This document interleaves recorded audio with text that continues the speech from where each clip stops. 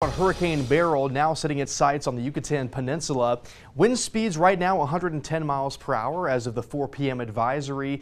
Again, that eye becoming a little bit more defined in this afternoon, so the wind shear hasn't had a huge impact on that. Still very warm waters over the Caribbean as well, so expected to still be a powerful hurricane by the time it makes landfall over the Yucatan Peninsula. Expected in areas south of Cancun, but remember, this is just the track of the eye of the hurricane. The impacts can be felt well outside of just the eye. They're sprawling systems, and they can bring impacts even to our stretch of the Gulf Coast. The high risk for rip currents expected all the way through this weekend.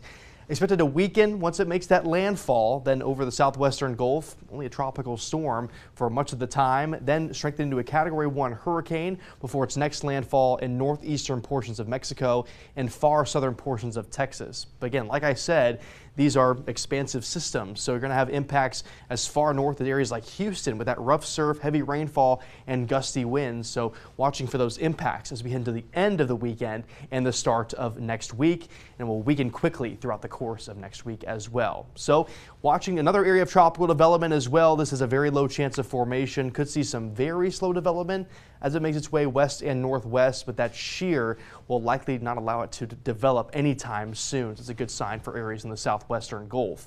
Rip current risk, like I said, will be high Friday, Saturday, Sunday, so be mindful of that if you're spending time at our local beaches.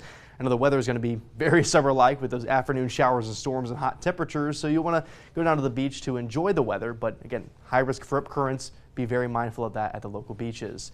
Heat has been the big story today. Temperatures sitting in the mid-90s for most spots. Then we had that heat index values well over 100 degrees for some areas into this afternoon. Some spots are a little bit cooler thanks to some rain, but still some heat index values close or above 100 degrees. So I hope you're drinking plenty of water. Stay very hydrated into tomorrow as well, with another heat advisory in place from 10 a.m. to 7 p.m.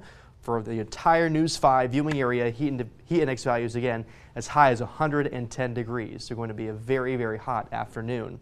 Some isolated showers and storms across the area still into this afternoon. Some over the Mobile Bay, a few over in Escambia County and southeastern portions of Baldwin County as well. But these are staying very isolated, and these will slowly wind down over the next couple of hours with lower rain chances into tonight for your fireworks festivities. But 60% chance you need the Green & Phillips umbrella into tomorrow. So more rain chances into the back half of the day, especially later into the evening. So I'm expecting those higher rain chances, a hot afternoon, then showers and storms closer to dinner time. So be mindful of that into tomorrow. Here's how the News 5 predictor looks.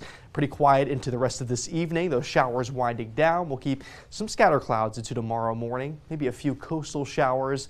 Quiet for most of the afternoon as well, but then by the time we hit the late evening into the around 7, 8, 9 o'clock, we have those scattered showers and storms expected. So be mindful of that. Just have the rain gear handy in case you're caught in one of those downpours.